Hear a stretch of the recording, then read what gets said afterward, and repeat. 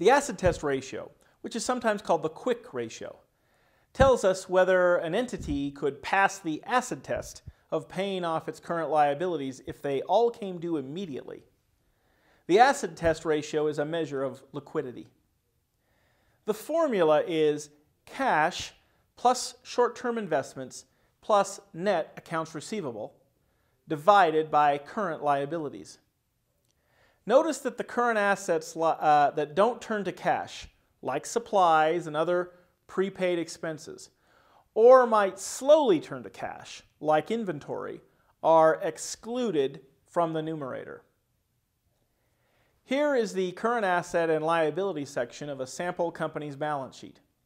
We'll use the highlighted current assets and liabilities to determine the acid test ratio. For 2015, cash, short-term investments, and net AR divided by current liabilities gives us an acid test ratio of 0.81, which is pretty good.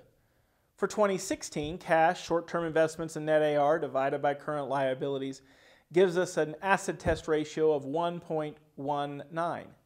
Generally, ratios greater than 1.0 are considered strong.